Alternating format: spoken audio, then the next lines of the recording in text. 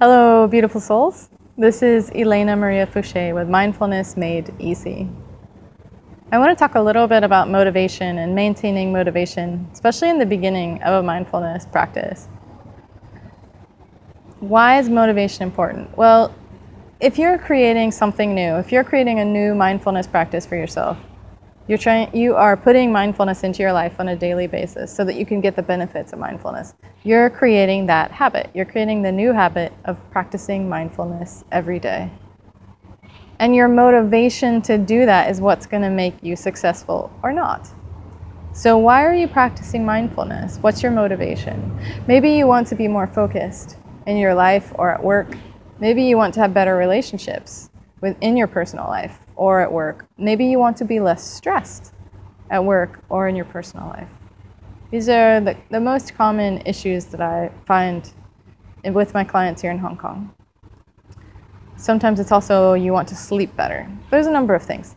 It's personal, so what is it for you? Think about that. And I think what becomes really important is really looking at that thing and figuring out, as you're practicing, is it getting better? Is your practice actually helping you? So you want to be really clear about what's the issue. And then how will you be able to tell it's getting better over time? So you want to look at different ways you can measure. If it's focus, how can you measure that you're more focused? What can you do? If it's stress, how can you measure that you're less stressed over time? And if it's something like relationships with family or coworkers, how can you measure that? How can you notice if it's better over time? Some of these things are pretty subjective. There are some things that you can do. For instance, you can give yourself a number from 1 to 10 for, wow, how well did I deal with the situation, with this particular stressful situation? Maybe you know that there's a particular situation that triggers your stress at work every time it happens. Every time someone gives you a deadline, you totally freak out. You get super stressed.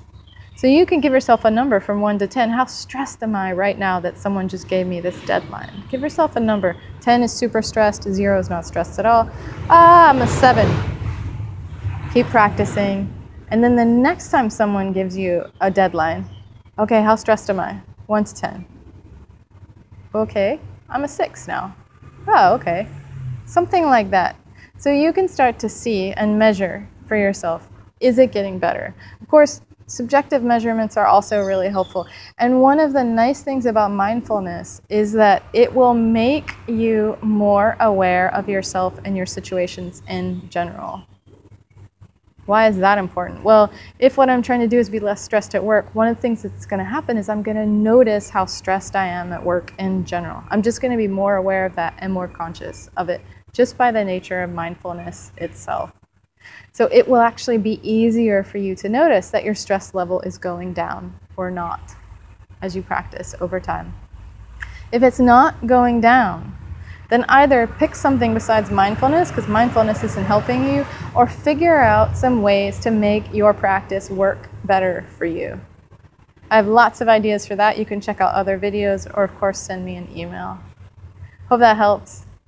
Enjoy tracking your practice and really noticing, is mindfulness helping you over time? By getting clear about what your motivations are and whether it's actually improving or not. Take care. Have a wonderful day and see you next time.